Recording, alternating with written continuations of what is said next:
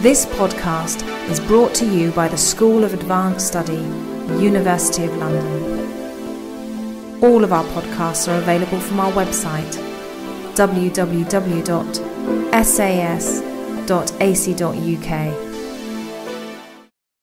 Okay, so I was asked, it was an interesting request that was made of me, which was to discuss the topics of this novel, which I hadn't read at the time.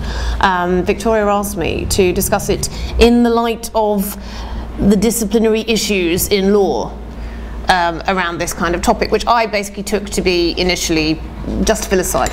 But I think it's more than that. I came to think that this novel is about mental health law, which is another interest of mine.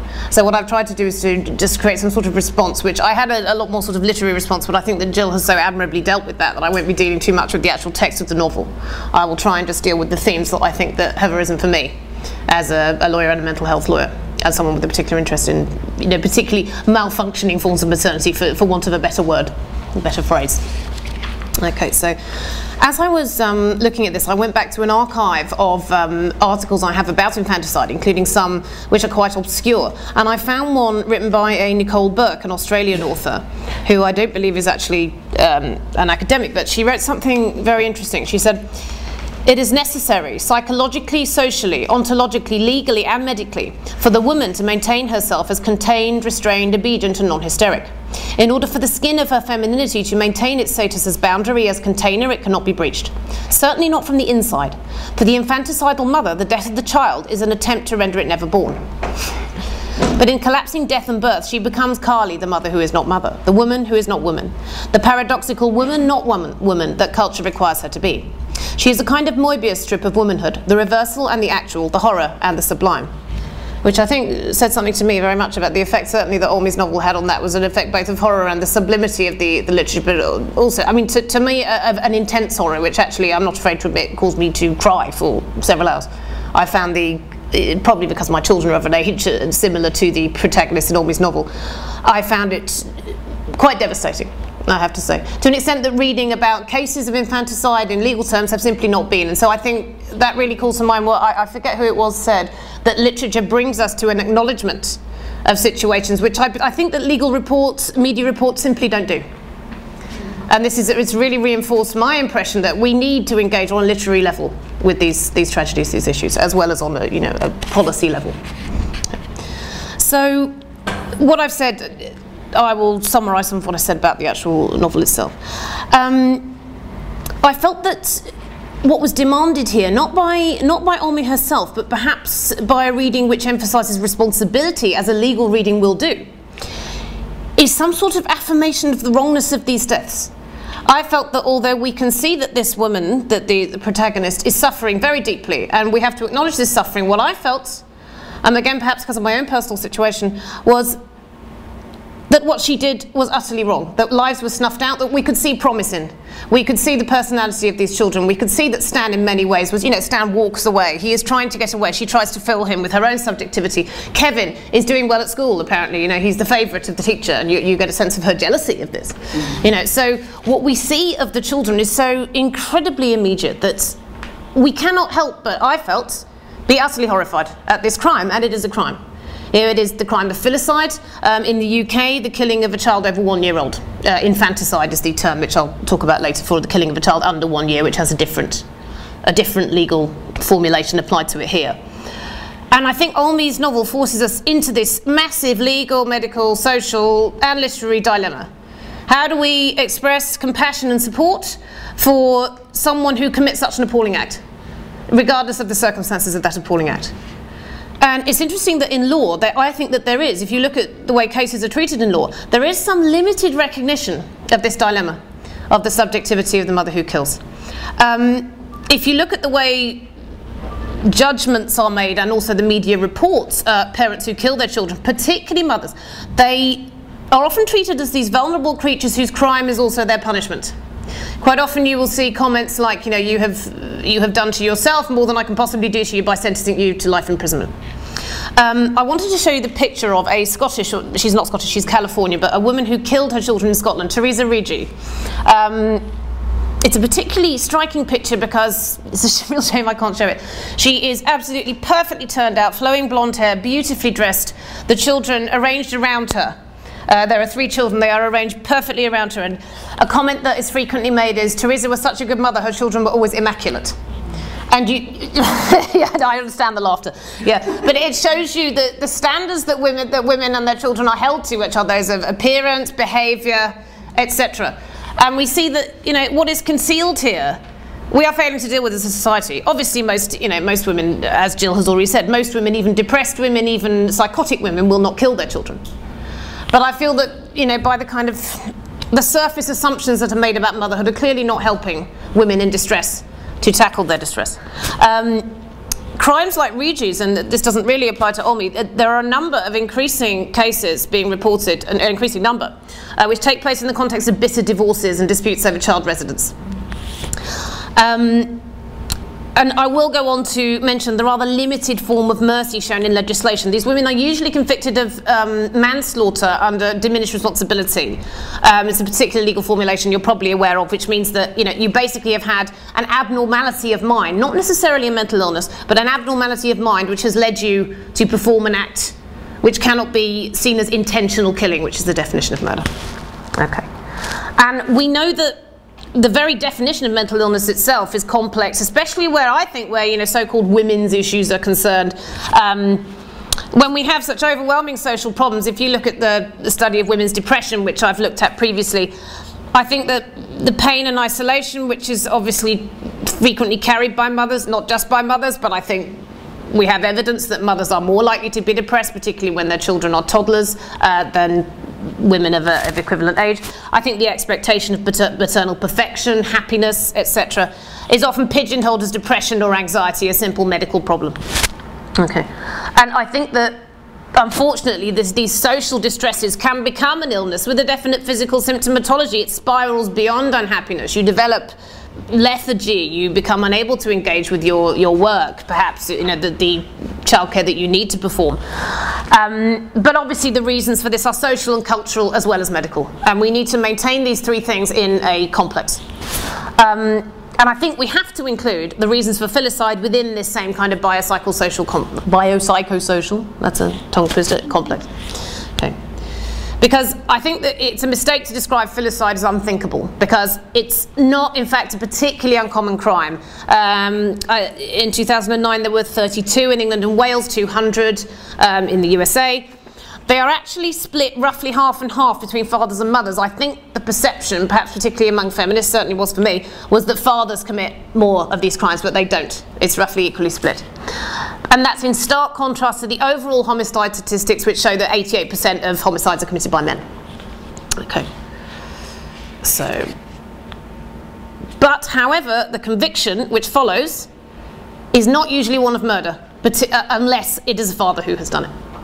So there is that limited level of mercy shown to mothers who commit this crime. And Teresa Riggi provides a very interesting example of this.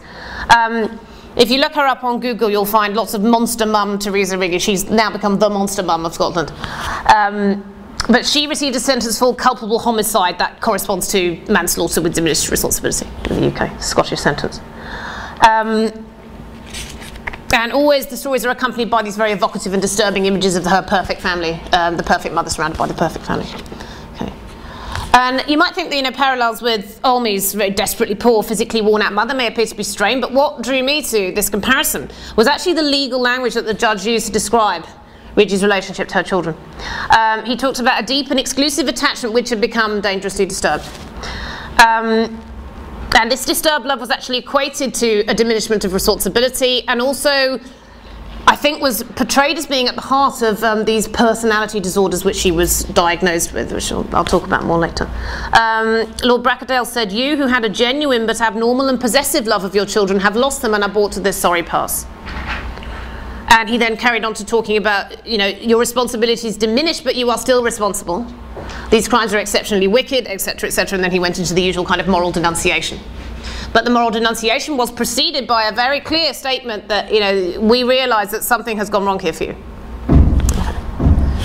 And her sentence was commuted, a very short commutation from 18 to 16 years. So she still received a significant sentence. Okay. And I think this makes us think about how we hold citizens who have caring responsibilities to account for these responsibilities when that goes completely wrong, given that we are an increasingly individualised society and increasingly privatised society. State social care and support are being increasingly withdrawn. And you will all have noticed this increasing stigma directed against the irresponsible, people who cannot or will not generate their own income, particularly women who are single mothers, I think particularly the mentally ill as well as also the physically disabled, people who are seen to be failing to help themselves or as having made the wrong choices. Okay. We've long also seen an increasing medicalisation of criminal responsibility. A lot of feminist theorists have looked at that. And you get these all these acts that are seen as beyond the rational pale, particularly beyond the maternal pale, will be obscured in catch-all diagnoses of anxiety, depression, psychosis, personality disorder. Okay. So in a certain sense, I think this terminology, this medical terminology, which is meant to make the offender readable, it's meant to make the offender understandable by law and psychiatry. In fact, I think it cuts off the possibilities for understanding of the acts that this person commits. It reduces this person to a symptomatology and a set of risks. I also think this has something to do with, the general fear, the increasing stigma of mental illness. You remember? Do you remember the Blairite initiative about dangerous personality disorders, in which people were going to be summarily confined to their homes, just not for having done anything, but simply for representing a risk of having done something? And I think that this is being applied across the board and applies particularly to parents. Parental risk being such a big topic these days. Okay. And then you get this kind of imperative to, therapy. There's this kind of forceful therapy which is applied to people who are malfunctioning, and this is thrown back at its target, because in this climate, in this neoliberal climate, if you don't help yourself, then you're an even worse subject. Okay. So in this climate, possibly, mothers who are depressed might even welcome their own medicalisation. It's, oh, I'm depressed. Well, that means there's nothing really wrong with me. I'm just ill. It becomes a kind of possible mandate for care and support which you might not receive in any other context. Okay.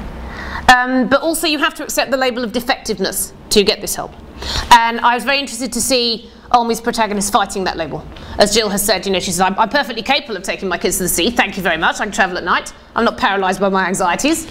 And this keeps coming up, she's basically been labelled in many ways as a bad and defective mother, and not just by herself. You can see that other people have labelled her this way as well. Teachers, etc. I think that this stands, for me, was very hard to, I felt so much for her. In reading that, I thought, good for you, stand up for yourself. And then you see, the increasing possessiveness.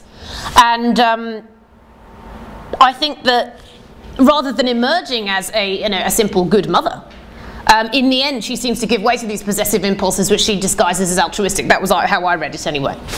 And I thought particularly interesting how, do you remember the point at which she's panicking and dissociating, and she says to Stan, will you fucking talk to me please? Here's my language, that is the language of the book. And she doesn't hear him. She literally can't hear him. His lips are moving, but she can't hear him. And I think that to me represented the gulf, and a gulf almost opens in the book, because early in the book you see her, I think, doing a lot of things that are really quite, she calms Kevin down as they're going up the stairs, she gets him up 6 flights of stairs. This is a competent woman in many ways, is managing a great deal on her own. And as the book goes on, perhaps that seems to sort of slip away, and perhaps I saw that as a weakness of the book, perhaps, but, that is a place to be discussed. So what really interested me about this thing up the 6 floors is that they mentioned the law, and I immediately picked that out, obviously being a lawyer. Those 6 floors, she says, were a punishment. It had to be done. All 3 of us had got the message there. I looked at my boys, sad, tired and struggling. It was the law, that's what I thought. These stairs are the law. Fuck this life where stairs are the law. And I found this fascinating. She's on the wrong side of this law. She is, like Kafka's sort of guy at the gate. So the gate is here, she's down there, and her sons are also there. And I wonder if the illegitimacy comes in there. These are illegitimate children, and I wonder if perhaps she is feeling the stigma of that to some extent. These endless flights of stairs to climb represent the uncaring authority of this world that she hates. And I think we can speculate this includes this kind of poverty governance to which she's exposed. Social workers, teachers, why aren't you getting to school on time? Why does he not have his lunch, etc. And law, of course, being this discipline dominated by expectations of rational, reasonable behaviour, would exclude a woman like her. It's bound to. It excludes all women, really. If you think about it, probably excludes all women, as Carol Smart has said. feminists have argued that women are always denormalized in front of the law. They're always gendered. When you look at infanticide law, this is true perhaps more than anywhere. Women come to law as gendered persons, and in infanticide law they come both as gendered persons and as medicalized, pathologized persons. So what Nicole Burke says about this is that Western societies have been unable to reconcile the act of child murder with the misunderstanding of this fundamental nature of mother love that we have, that mothers could not possibly kill their children because they live for them. So therefore it turned to this medicalized theory in order to explain this irrational behavior. Okay. So, obviously, and this will all be familiar to you all, there's a general view that when a mother kills her infant, this is to do with postpartum mental illness. And you'll see from the infanticide statutes in the UK, also Australia, Canada, various other countries, but not the USA, and it doesn't sound like France either. You can see a limited amount of mercy in this. And what the UK law says is that where a woman by any willful act or omission causes the death of her child aged less than a year, but at the time the balance of her mind was disturbed by reason of her not having fully recovered from the effect of giving birth to the child or by reason of the effect of lactation, the offence which would have amounted to murder is deemed to be infanticide and is dealt with and punished as if it were manslaughter. And I'd previously written in a previous paper that I think this is a bit more than judicial chivalry or pathologization. It's sort of, you can hear in this a kind of hidden cultural awareness of postnatal difficulty, is the way I would put it. Because imperfect though it is, it's the only legal acknowledgement we have of the social and bodily difficulties of birth and child rearing. It obviously essentializes them completely. For instance, that the lactation point is scientifically complete bunkum. I mean, there's absolutely no proof at all that lactation causes women to go mad.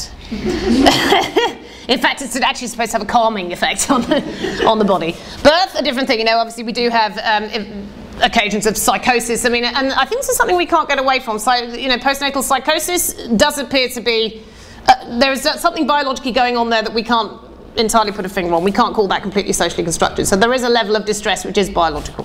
Okay. Lactation is not part of it.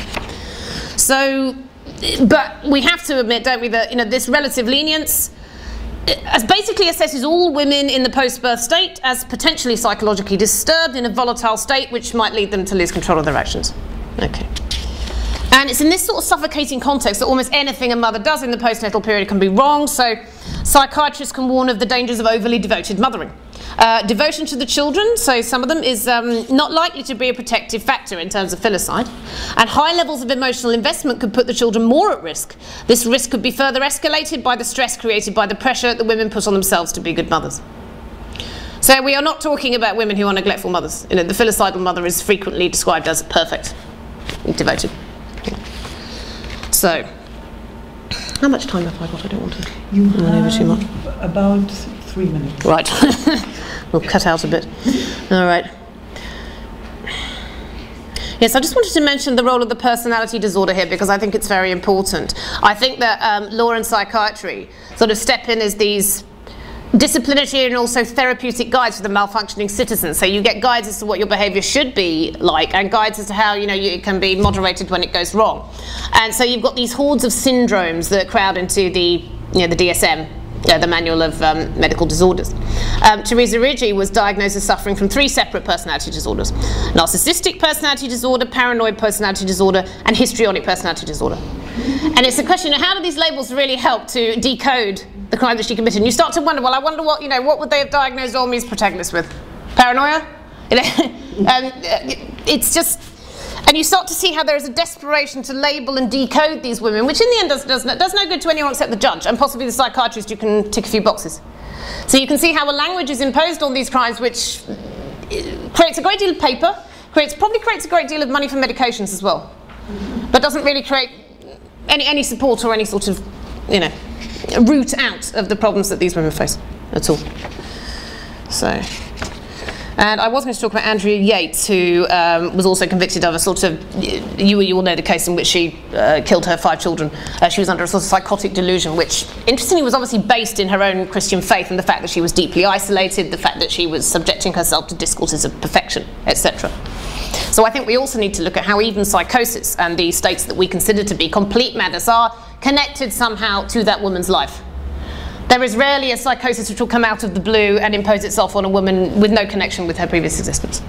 And this is what two important theorists, Cheryl Mayer, do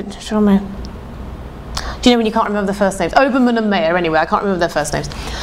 They're American theorists. They have written this book called Mothers Who Kill, Interviews from Prison. And what they said, they came to a very disturbing conclusion. They said, these women are us.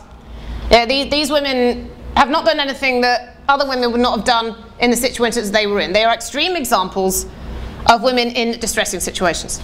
Okay. And they talk about it being, these women being separated from us because we cannot confront our own moral shrinking from these terrible acts. And I think a book like Beside the Sea, what's important about it to me is that it absolutely forces us to confront this shrinking from these ghastly acts. This woman is definitely one of us, I think, who it was to me anyway. I didn't read her as separate from me. She didn't read as a complete madwoman. She reads as a protagonist like us who thinks like us, and that's part of, I think, the clarity that you were talking about. It really brings that home, doesn't it? And also, I think, emphasises the role of literature in opening up, I think, these nuanced fields of emotional interpretation, which law, medicine, and the social sciences, I think, really have to learn from, because this is the only way they're going to avoid these traps of categorisation, pathologisation, and punishment, you know, for being in a certain category, for instance, which provide the methodology for this criminalisation, medicalisation complex that we've got. The last point, the point that I wanted to end on, is how do we advocate for women in these situations? Now, this is very much a kind of feminist legal question. We're always wanting to advocate for people. We always want to sort of stand up for the oppressed. But I think in this case, there is such an obvious oppression going on here, both of the children and the mother, that you end the book with the feeling that something should have been done. I mean, I certainly did. Something should have been done here. Someone should have been helped. And it's the mother, really, isn't it? Because in the end, she was the one whose suffering we focus on most of all, strangely, even though the children are the ones who die. So we wonder if, you know, we feel that it's not enough to write off these murderous impulses to mental illness. Well, I certainly did when I ended the book. And I was thinking, you know, would the outcome have been different, theoretically, if this woman had received support, whether from a family, from friends, from the wider society? Would she have accepted this support due to her pride in coping until the point of breakdown, which I think she has, her possessiveness of her children, who are the only achievements and the true companions of her life, quite clearly? And so we end up thinking, in legal terms, whose responsibility is this event if it's not entirely hers? And we know it's not entirely hers. So we end up at this sort of limit point of social constructivism. If women are being socially constructed to live out these ghastly tragedies, how do we intervene at a level where, you know, intervention might actually work? And research institutions such as the NCI have produced some really detailed recommendations for improvements to social support and treatment access for mothers, which would undoubtedly reduce the numbers of these tragedies. But we're in a time of austerity now. And my very strong feeling is that there's a mandate now to privatise caring responsibilities even more. And my great fear is that we're going to witness an increase in these crimes in the coming decades. So I really think it's key at this point, you know, to think about how we represent and advocate for women facing the very limited mercies of the psychiatric and legal system that they're going to be caught in.